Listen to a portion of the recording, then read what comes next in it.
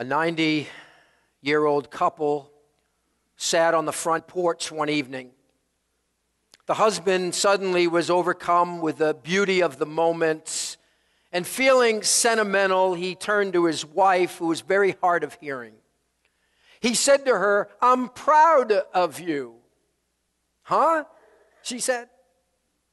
"I said, I am proud of you." "What did you say?" she asked again. He said a little louder, "I am proud of you." "Oh," she said, "I'm tired of you too." More often than not, the case is that over time, the more familiar we are with something, the less captivation we have with it. We tire of things very quickly, don't we? You know the saying, familiarity breeds contempt, but really it's familiarity just breeds indifference. What once fascinated us, as the newness fades, we begin to lose the wonder of it. I mean, it can happen in our relationships. It can happen living in beautiful surroundings that we have right here in the Lakes region.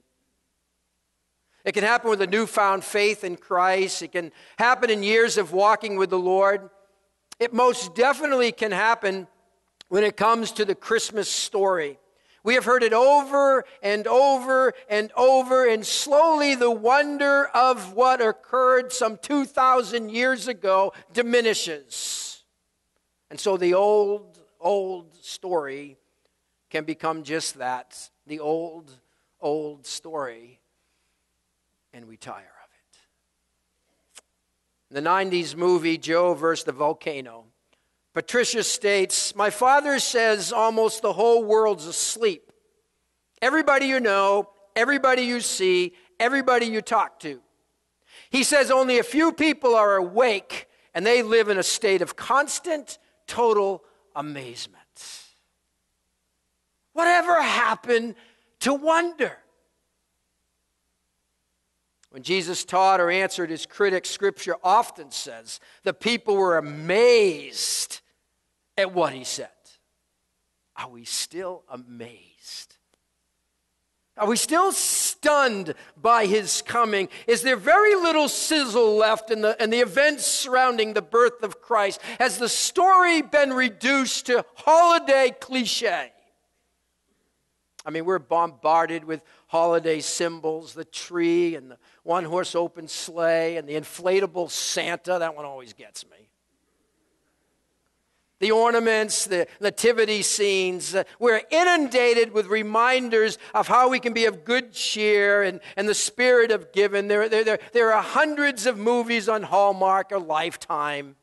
There's Miracle on 34th Street. It's a Wonderful Life shown over and over and over again. Now, one writer expressed it this way: there's nothing necessarily wrong with any of these things. But, he goes on, but without a spark of wonder and awe to light the way, Christmas can become a predictable paint-by-numbers exercise, seemingly with nothing new to offer. It was G.K. Chesterton who said, "The world's not lacking in wonders, but in a sense of wonder." The dictionary defines wonder as a feeling of surprise, mingled with admiration caused by something beautiful, unexpected, unfamiliar, and inexplicable.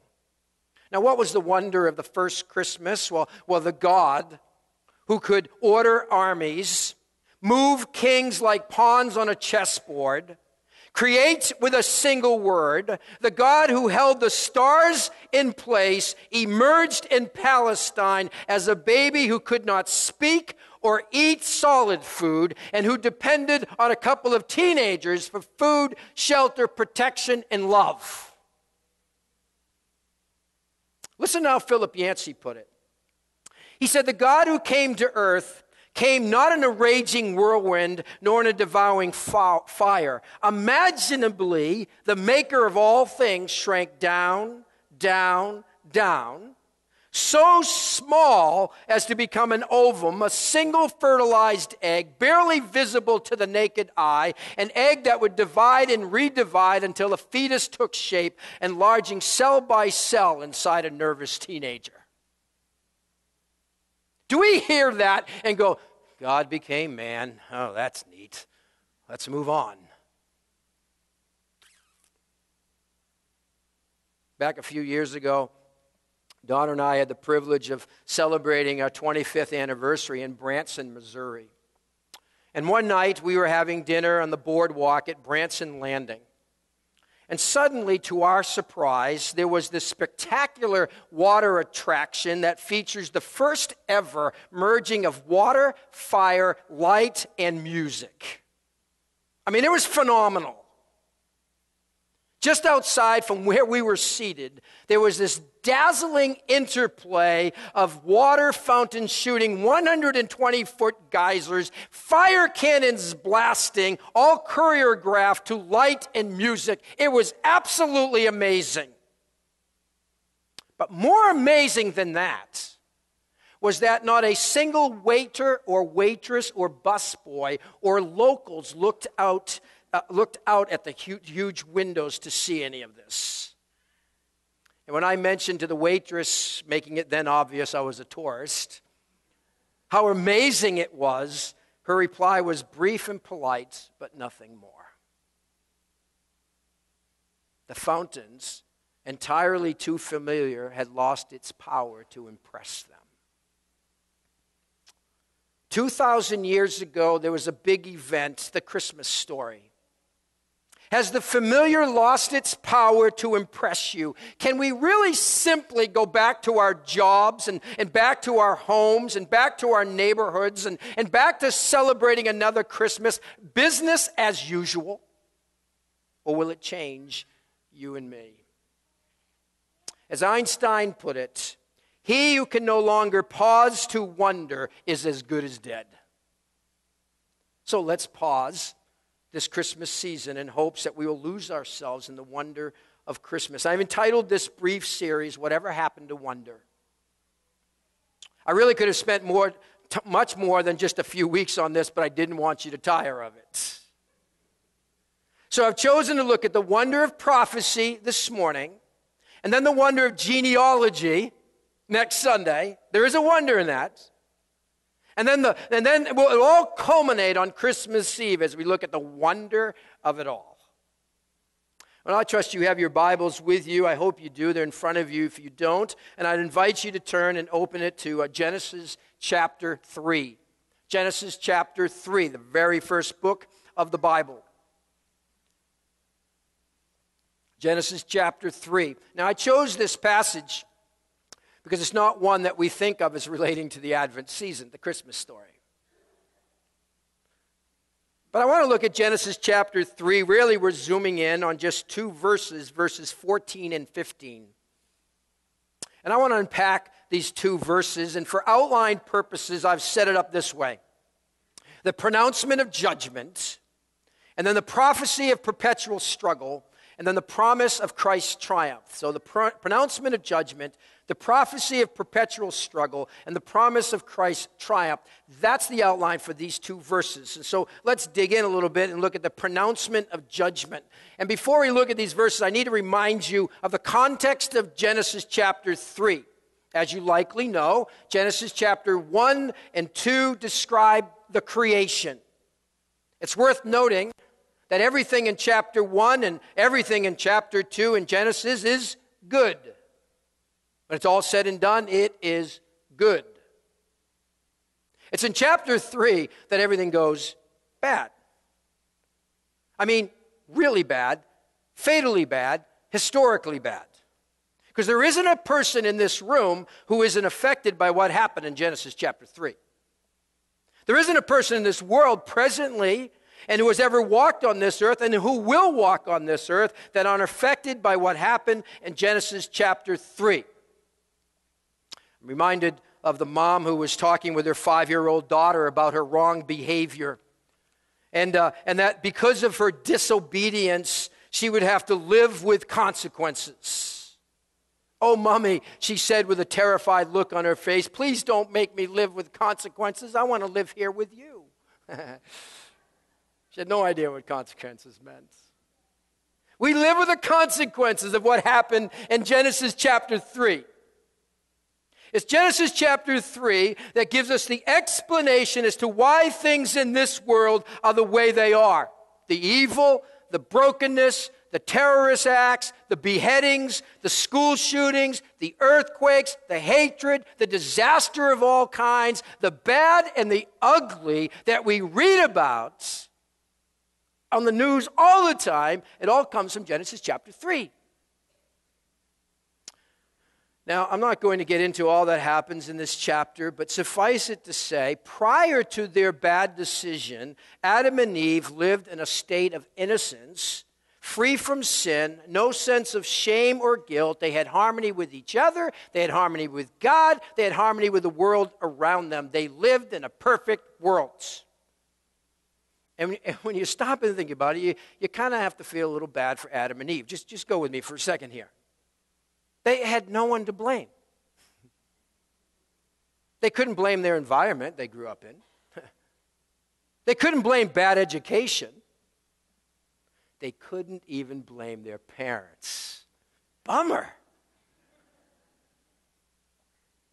At the end of the day, they had no one to blame but themselves. And it is in chapter 3 that they became what? Doubters of God and his goodness, and they fell to the temptation of Satan.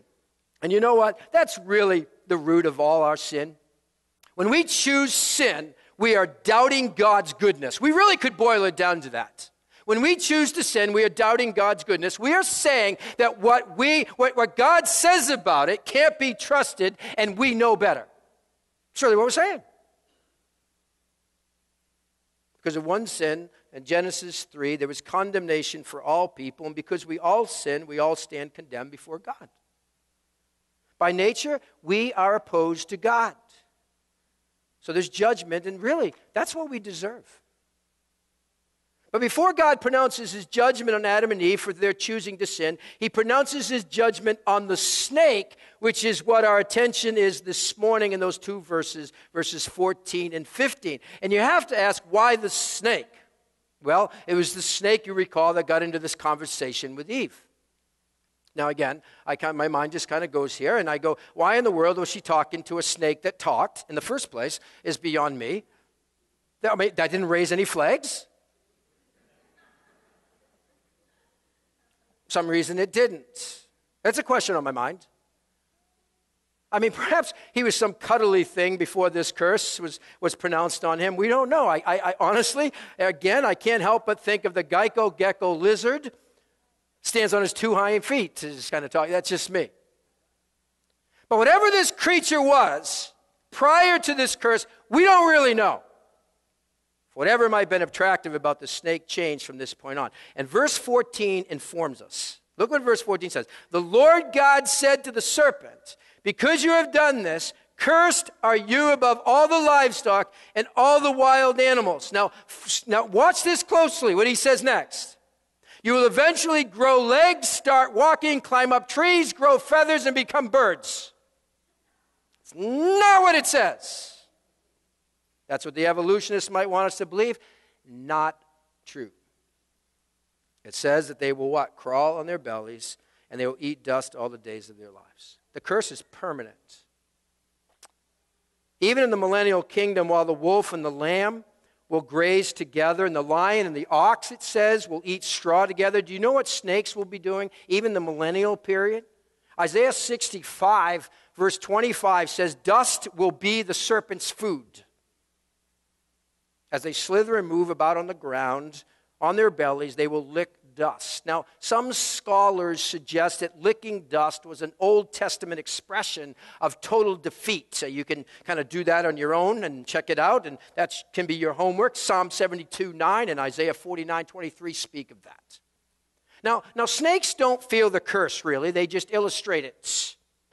It's the one behind the snake that is of greater interest. And so we're going to see here in a moment, snakes are a permanent symbol and constant reminder of the humiliation, defeat of Satan. It extends beyond the animal kingdom. It is a curse on Satan. The serpent of old is Satan, it says in the book of Revelation.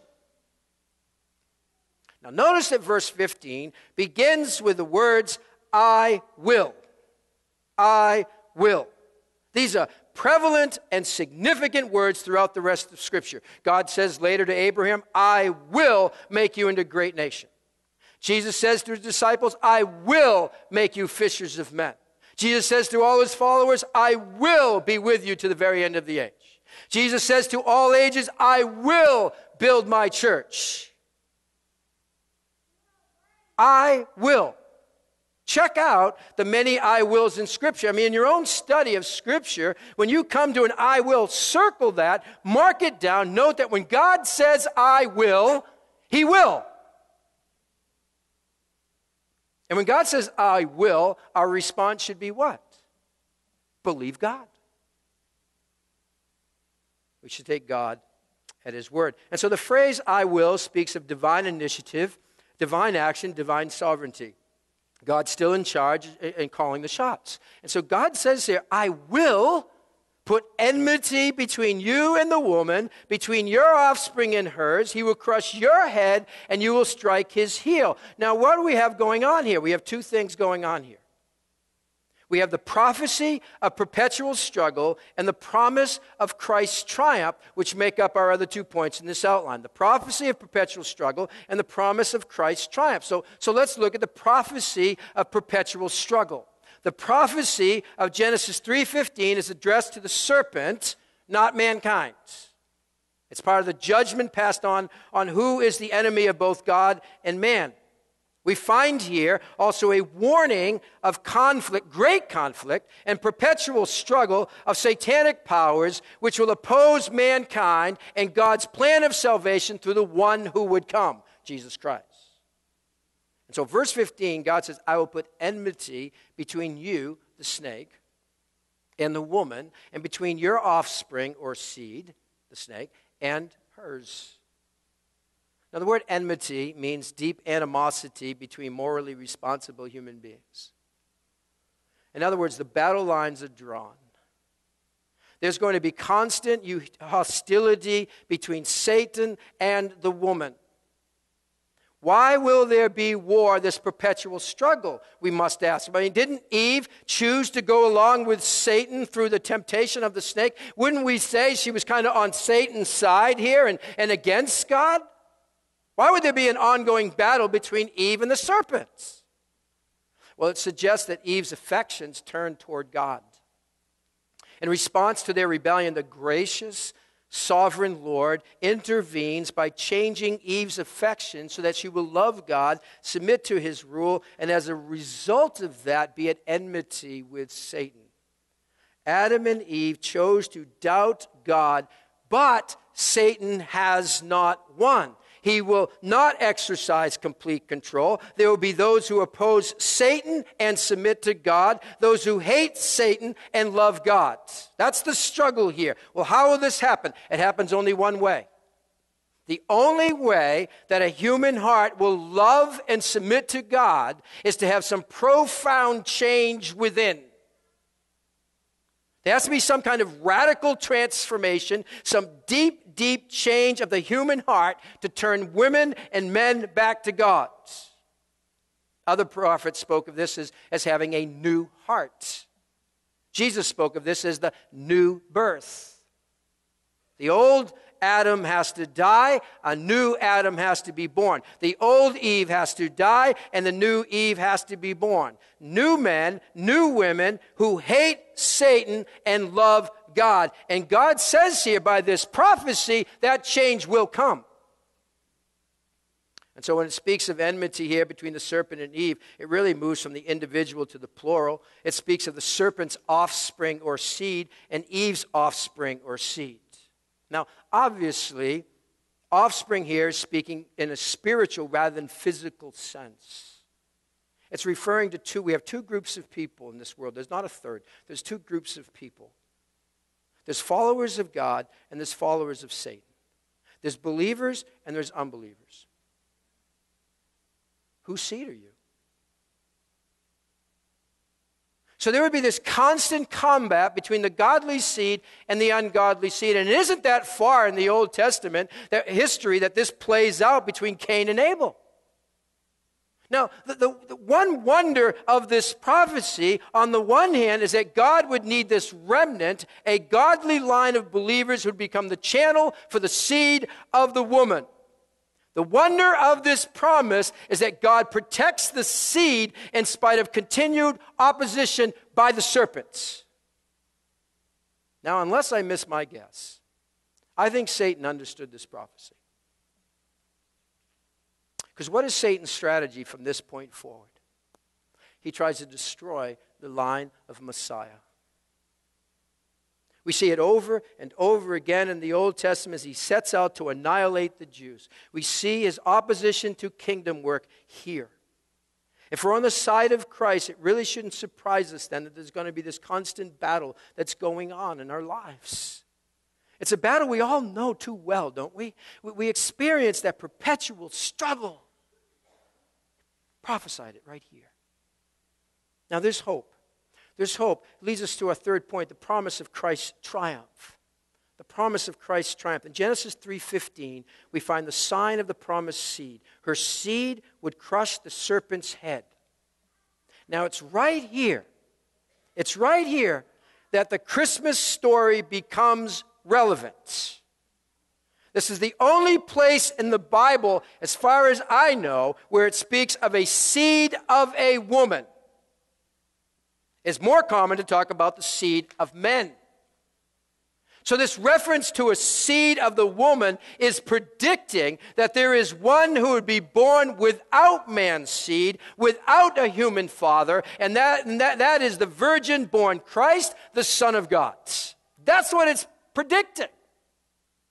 This line of prophetic truth regarding the birth of the seed of the woman becomes more and more amazing and wonderful as we're able to pinpoint accurately just who this deliverer is, when and where and how he would be born, and the other amazing details predicted by the Old Testament scriptures hundreds of years in advance. Mark mentioned that earlier in worship as we were singing, and he mentioned with that passage of scripture. There's hundreds of verses that speak of this coming Christ. Jesus Christ is the promised seed. He is the one in whom the nations would be blessed. He is the answer to man's greatest needs.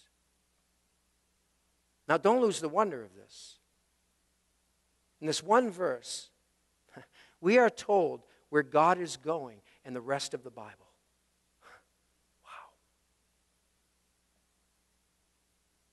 We can't just go, oh, that's neat.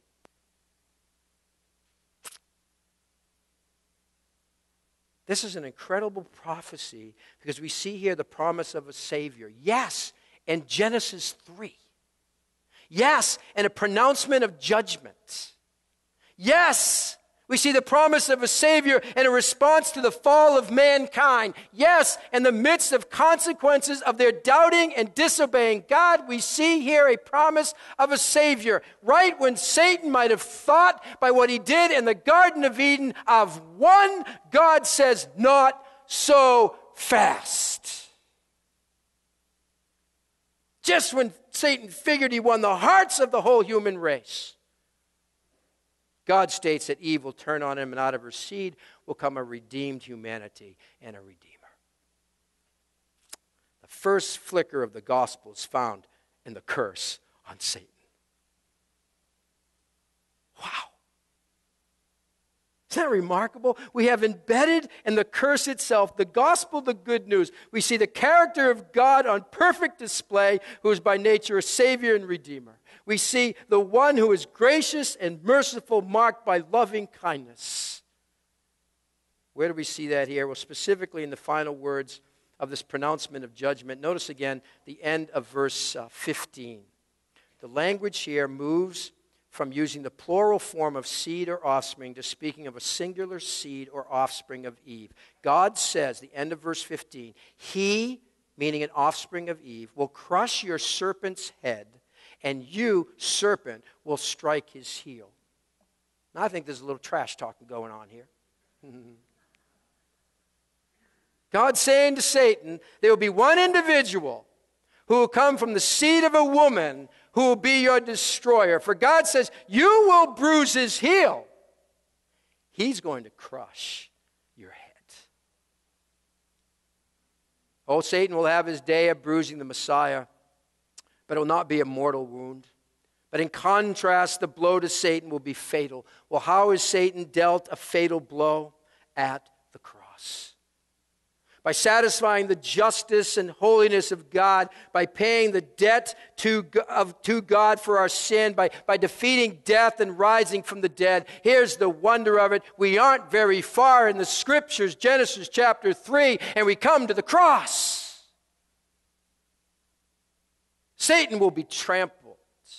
Christ will triumph. It's on the cross that Christ crushed Satan's head.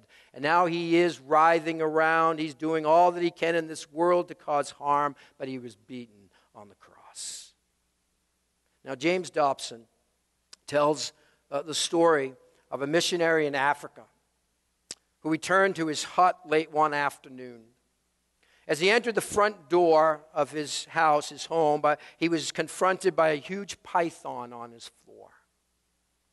He ran back to his truck. He retrieved his .45 caliber pistol, but unfortunately, he had only one bullet in the chamber. No extra ammunition. Taking careful aim, the missionary sent that single shot into the head of the reptile, and then he himself retreated to the front yard. The snake was mortally wounded, but it did not die quickly. It began frantically thrashing and writhing on the floor. From the front yard where the missionary was standing, he could hear furniture inside his home breaking and lamps crashing, and he knew it was just a mess in there. When all was quiet, the man cautiously re-entered his house, and he found that the snake was indeed dead, but the entire interior of his house was shattered. In its dying moments, get this, in his dying moments, the python had unleashed all its mighty power and wrath on everything in sight. In the same way, the serpent's days are numbered, and he knows it.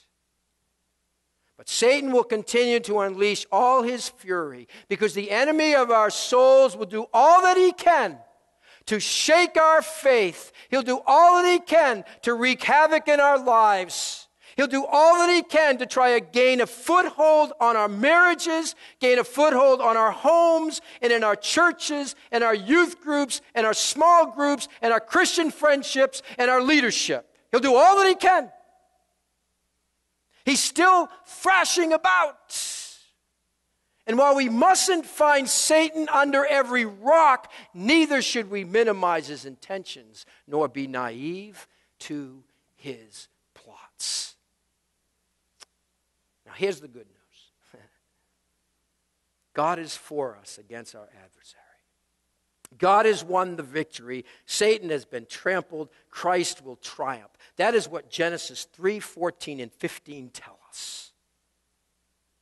This prediction back in Genesis 3:15 of a coming Messiah came true at the moment of Virgin Mary's conception and subsequent birth that first Christmas. Gets even better. If you're still with me, and I hope you are, turn your Bibles to 2 Corinthians chapter 1. I'm going to put the verses up on the screen because I don't want us to miss this. The application's right here. Land in the plane. We're connecting the dots. However you want to look at it. Here it is. This is incredibly fascinating. In 2 Corinthians chapter 1, the context is speaking of the promises of God. Now, 2 Corinthians chapter 1, verse 18.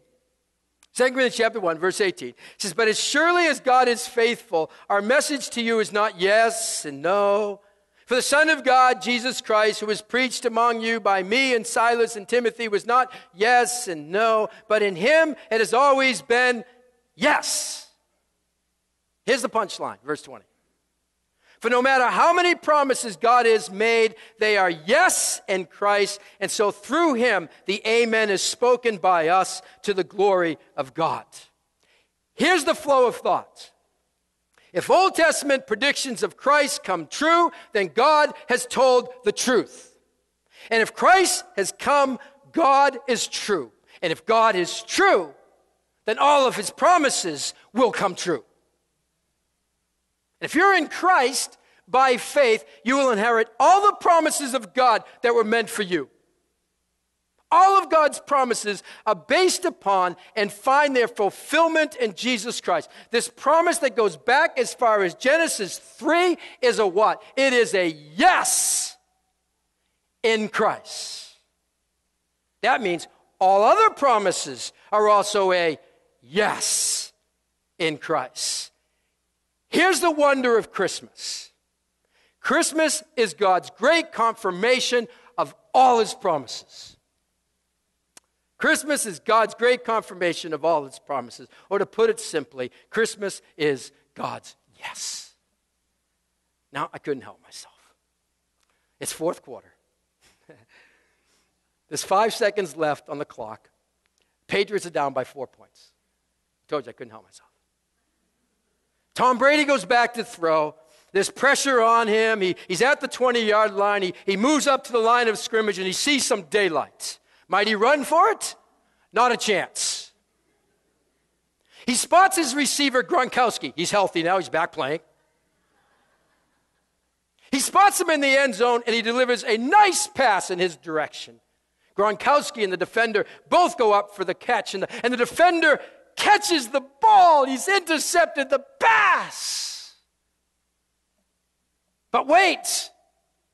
The ball bounces off the defender's chest and lands into the arms of Gronkowski. He makes the catch just over the goal line for a touchdown.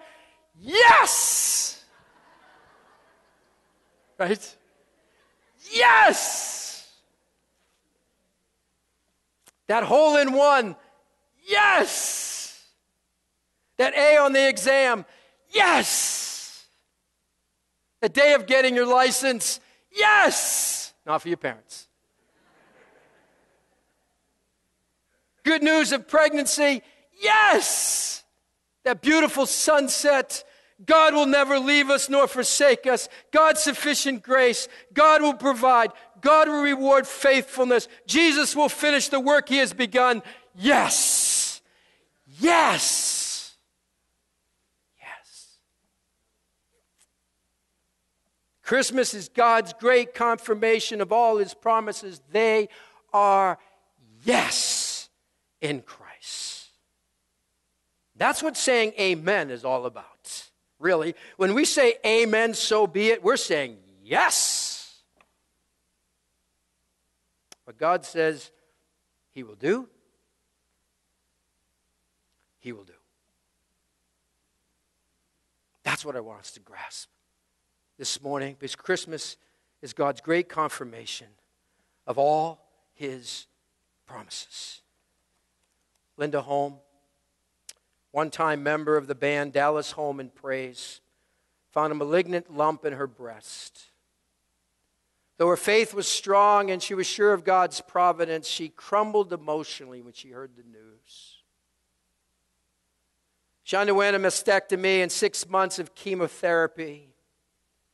Her husband, musician Dallas Home, later said in an interview, he said, sometimes in our valley and in our sorrow, we believe if we just knew what God was doing, that would settle it. I'm not sure that would make any difference, he says. Faith is when you don't know, when it doesn't make sense, when you can't understand it, but you trust in God. Christmas is God's confirmation of all his promises. What he says he will do, not sometimes, every time. God is a promise keeper. Let's be a promise believer. How's your faith in the God who plans your future? Can you trust him? He'll never fail you in whatever you face this coming week or the weeks to come. Never. Yes. Let's pray. God, Help us to not lose the wonder of this season, because if this didn't happen, we really can't say yes. There's nothing to say yes and get excited about. The fact is, it did happen. Christ was born, our Redeemer, Savior for the world. God, help us to be a promised believer, not only in that single event, but to know that if you who have given us your Son, you will also graciously give us all things. God, help us to believe that.